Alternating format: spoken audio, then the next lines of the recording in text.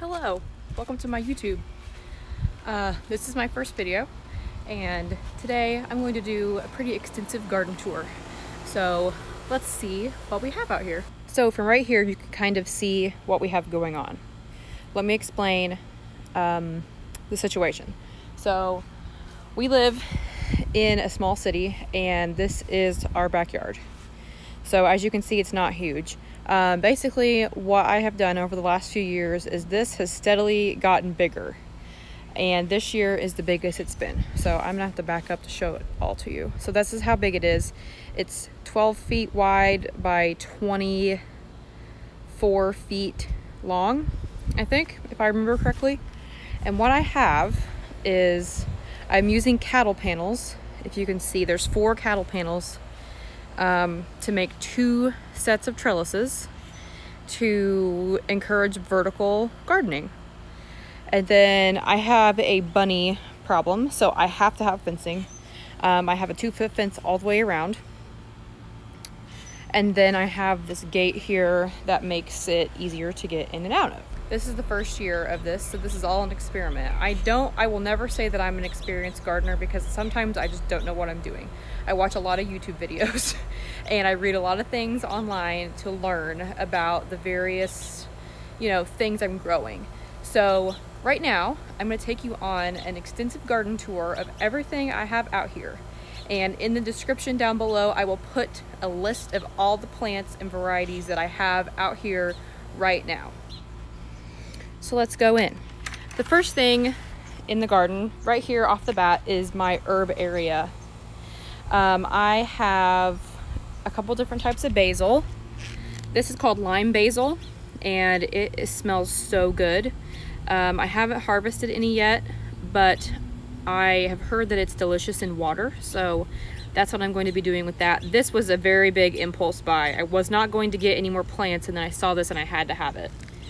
Over here is just a regular big leaf basil. I can't remember exactly the variety, but I will put that in the description below. And then down here is dill, and I started this a few weeks ago, and then I just started this a few days ago, and so it's starting to come up and it looks good.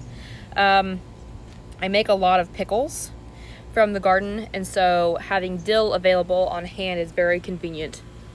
And then I have 2 different types of lavender back here, and I also have a little rosemary bush. So the herbs I have out here, a lot of them came from stores as seedlings. My goal this year was to grow most everything from seed, but my lavender and my rosemary did not germinate. So I bought seedlings, and that's okay. And that's what I've always done in the past. This was the first year I've ever done seeds.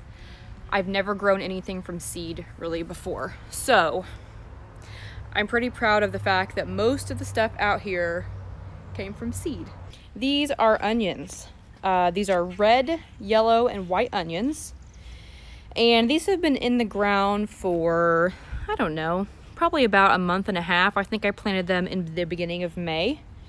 And they're tall and spindly right now, and they look pretty good. I've never done onions before, so, I don't really know what I'm doing. But again, like I said, I've been watching YouTube videos and reading articles and learning. Over here next to this trellis is all marigolds, and I planted all of these from seed. So these were all seeds that I just threw out here, and they are coming up, and they look very happy. They have buds on them. They should bloom pretty soon, which is exciting. Down here are my strawberries, my little tiny strawberry patch. And this right here and this right here are last year's plants that I actually had to transplant from a different spot in the garden. And then these 2 bigger plants are ones I bought as seedlings this year.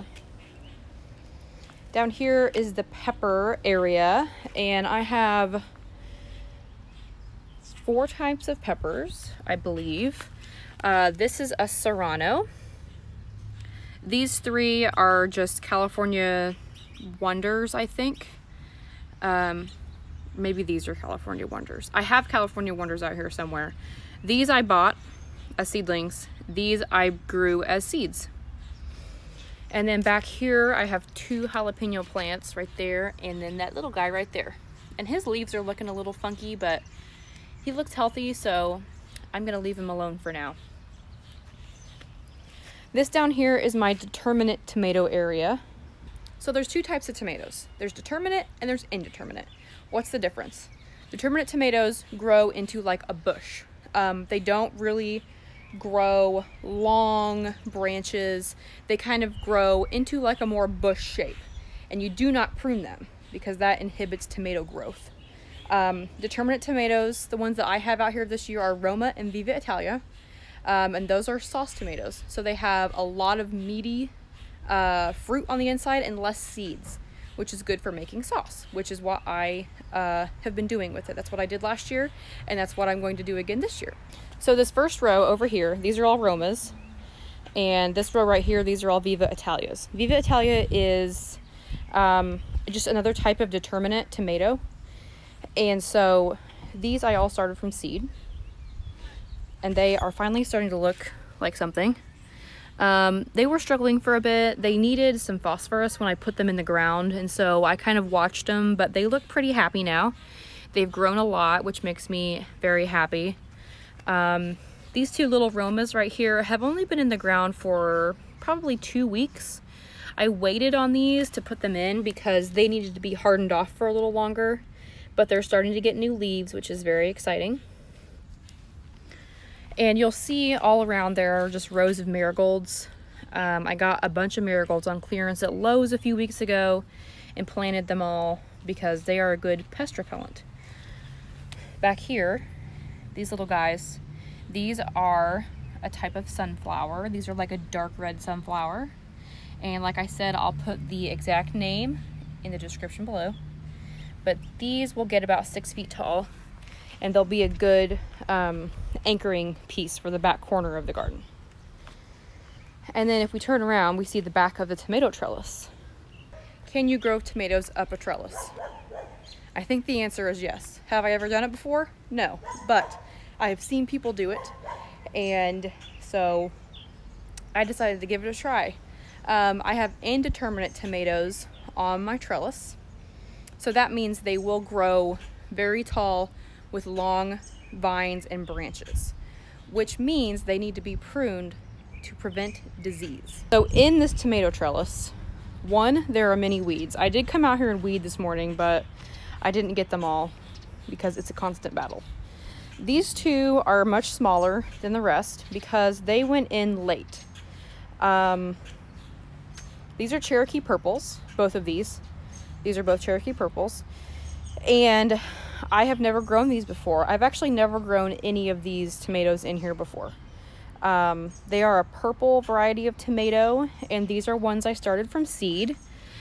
And again, when I planted these, they were needing a little bit of phosphorus, and now they look so happy and healthy, and that makes me happy. This down here is a long keeper tomato. Now these next 4 plants were given to me by my friend Katie, who grew these from seed herself and had too many. So we did a little trade, and that's how I ended up with some of these plants. So what I've been doing this year, and I don't know if this is gonna work or if it's gonna help or not, but I've been doing it.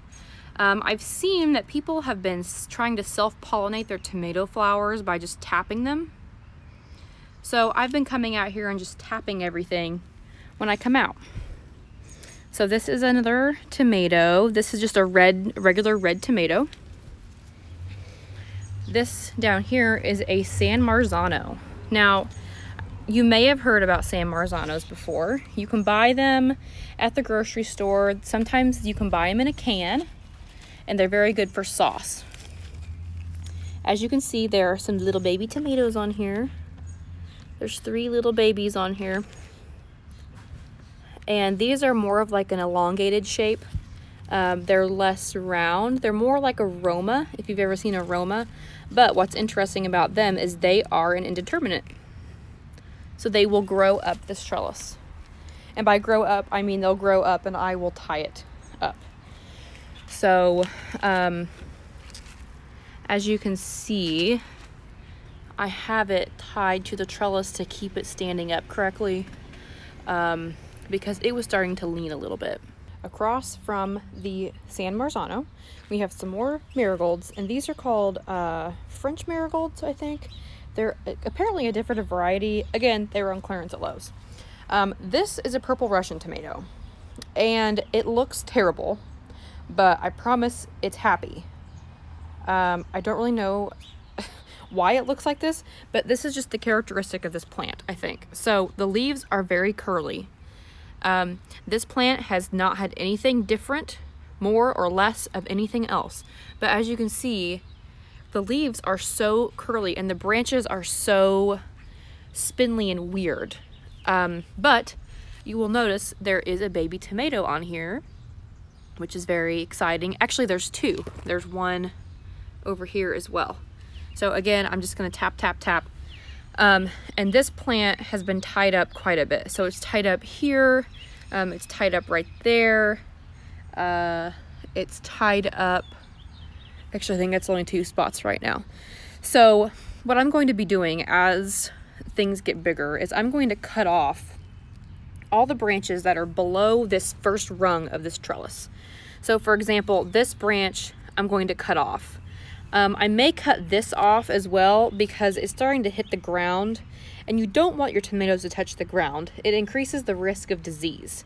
So that's something to keep in mind when growing tomatoes. It doesn't matter what kind, determinate or indeterminate, you don't want them to touch the ground like this, because as you can see, there are some little spots on this leaf.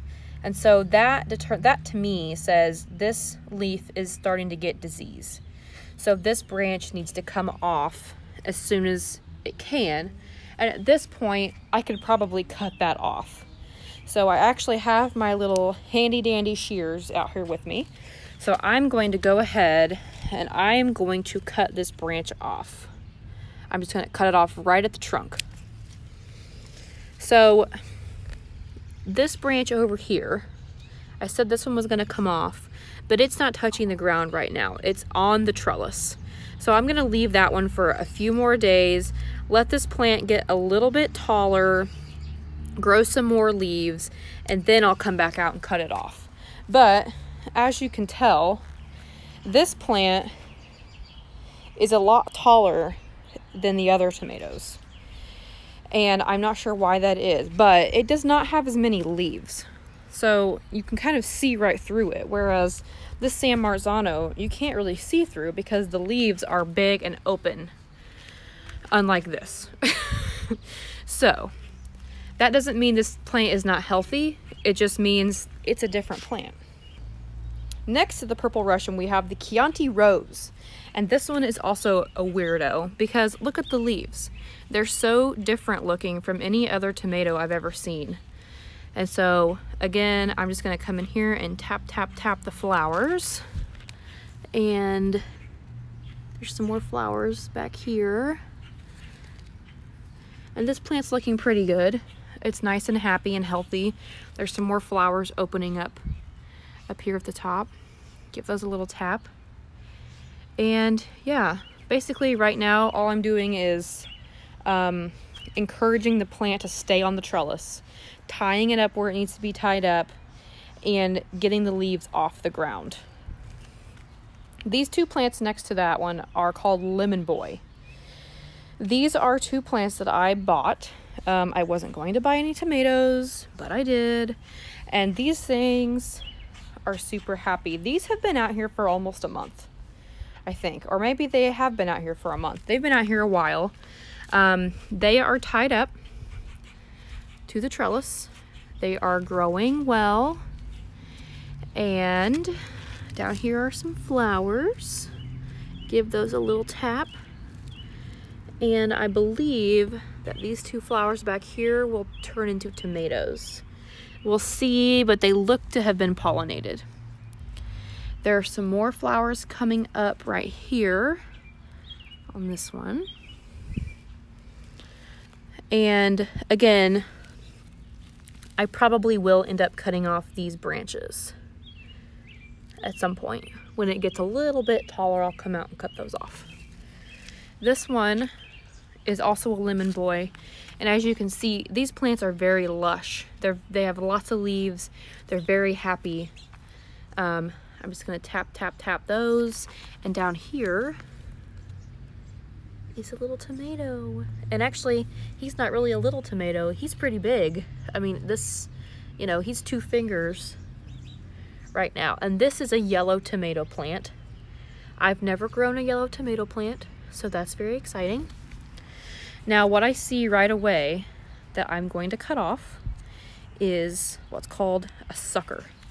So suckers come in between the 2 branches. And actually, here's another one right here. So the reason I cut those off is to keep the plant growing up instead of out. So let me see. This plant, this lemon boy, this right here is a sucker that I didn't see, and it got huge. I should have come in and cut this off, but right now it's too big, so I'm just gonna leave it. But what you wanna do to increase airflow and prevent disease is try to keep those suckers down. So all I've been doing lately is coming out, looking around anytime I can. Sometimes I don't have time, I don't have a chance, but I try to come out and just look at all of the little armpits of my tomatoes and make sure there's no suckers. And if there are, I either pinch them off or I cut them off. Now, let's talk beans. There are 2 types of beans. There's bush beans and there's pole beans. That's kind of like tomatoes, determinate and indeterminate. So I have both types of beans planted right now. I have picked 1 bean off of my bush beans, which is very exciting. But let's see what the beans are doing, and then we'll move into the other trellis and see what's going on in there. So these are bush beans. There are 3 bush bean plants right here. This one I started inside, and so it's a little bit bigger. And then here's one that I direct sowed in the ground, and then the other one I direct sowed is right there. So what do beans look like when they grow? They look like this. That's a tiny bean. They come out of the flowers, and that's what they look like, and then they get bigger. As you can see, this plant has some holes in it, and that is from bugs.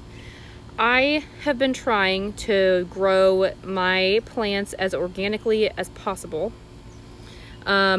I did not buy all organic seeds, but I am trying to keep pests down and keep everything fed as organically as possible. Over here, I have 2 more bush bean plants. And again, this is one I started in the house, and this is one I direct sowed. So here's a bean, just a tiny bit bigger. And here's one that's even bigger. This one I could pick in the next couple days. Now if we come down here, these 3 plants right here are pole beans. So these at some point will grow up the trellis, and I'll have beans hanging off of the trellis.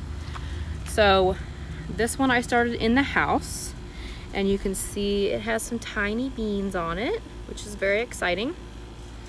This is one that I planted, I just direct sowed out here.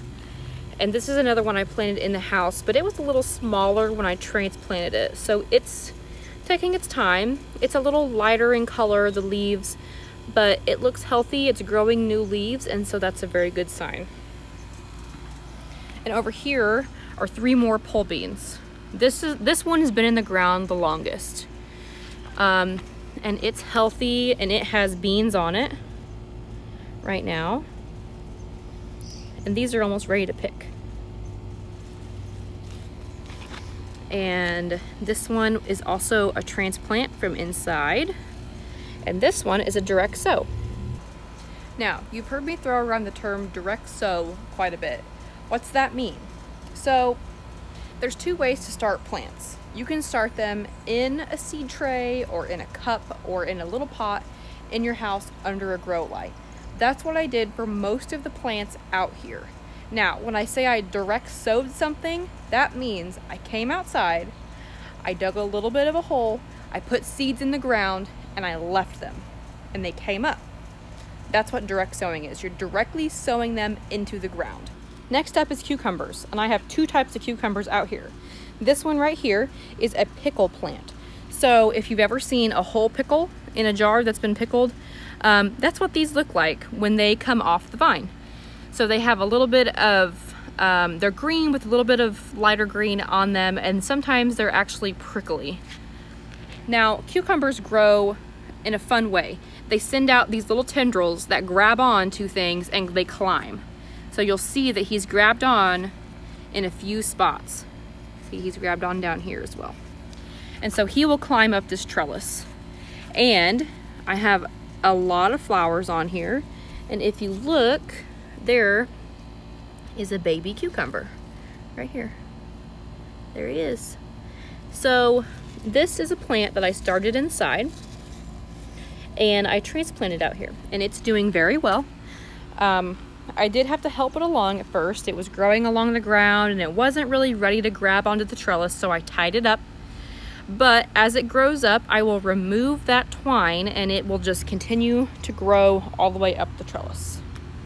The other cucumber I have is over here, and it is called Burpless. And it is just a traditional cucumber, like a slicer cucumber. And it has these huge leaves. I mean, these leaves are massive. And it has started sending out these tendrils. But as you can see, I did tie it up because it was laying on the ground after all the rain we've had. And it's not quite ready to grab onto the trellis yet. So I do come out here and kind of, you know, try and help him along, wrap his tendrils around. But he'll take off and he'll grow right up. And there's a little cucumber coming up. And this is one I direct sowed. So this is just straight from the ground. I did not transplant this one. And again, he will grow up this trellis and I'll have cucumbers hanging and I'll be able to just pick them from there.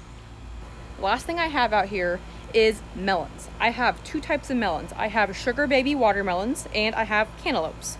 Now, you're asking me, how the heck are you gonna grow watermelons and cantaloupes on this trellis? So the watermelons I planted are only going to get about 5 pounds, which is perfect for vertical gardening because you don't want a 35-pound watermelon hanging from a cattle panel. Now these are heavy duty. They're made to keep cattle in. Cattle are heavy, but if you hang a 35-pound watermelon from a cattle panel, it will fall off the vine and it will not keep growing. So what's the solution? 1, you grow smaller fruit, and 2, you hold them up. So as things grow up the trellis and as the melons start producing fruit, I will create little hammocks and I will tie them up so they stay attached to the vine and they can fully ripen before I pick them. So over here I have my watermelons, and these were both direct sowed, and this is a watermelon plant and it will vine. So I will be able to tie it up to this trellis and it will grow up. And the other one is over here. I'm doing 2 plants on each side of this trellis, on the melon trellis. Now the beans are closer together, but the melons need to stay a little farther apart because they get huge. Over here are my cantaloupes. This is one, and these I transplanted. So this one was started in my basement and it's been moved out here. This one was also started at the same time as the other one, but as you'll see, it's much smaller. So this morning what I did was I came out and I direct sowed some seeds right here. So hopefully those germinate and they will continue to grow up and they'll grow like this. This is what this plant should start to look like pretty soon, but this one has not grown very much at all since it's been moved out here a couple weeks ago. The last thing out here is this lettuce. This is Buttercrunch Lettuce, and this is something that, again, that I bought as seedlings, and it's huge. I need to come out here and cut the rest of this off because, as you can see, this one is getting very tall. I need to come out here, cut this down, and I'm probably going to go ahead and pull this one out. The rest of these I'm going to leave for now, but they will bolt soon and go to seed, and it'll get too hot and they won't be able to make it. So that'll be the end of the lettuce. But what I can do is I can actually sow more lettuce in the fall when it cools down, because lettuce is a cool weather crop. So that's all for this garden tour. Thank you for joining me on my first video. leave me a comment below if you have any questions, or if you see anything that you like, or if you have any suggestions. I'm open to anything. I'm open to ideas, new plant suggestions. I'm here for it. So thank you for joining me. I will see you in the next one. My goal is to do one of these garden tour videos every week and just kind of show you what I'm harvesting, what's growing, what I've done out here, and hopefully, fingers crossed, I'll keep the weeds under control and it won't look like a massive mess. So until the next time, see ya!